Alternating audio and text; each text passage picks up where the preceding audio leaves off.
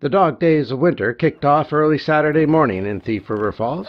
Activities include a fat bike ride, coob tournament, and dog sled rides, which were provided by Streeper Kennels of Osage. My sled dog ride was awesome. You can hear the dogs in the background. It's really fun to go without a motor, and they go pretty quick, and it's fun to watch the dogs as they change and move, and you can tell who the leader is. And like I said, it's just awesome. It's an awesome ride. How did the Dog Day of Winters come about? Well, Eddie Streeper, the head musher, had contacted Rod Otterness at the City of Thief River Falls, and Rod thought it would be something fun that we would like because he knows us, and he called us, and we put this together in about a month. So it kind of came together really fast.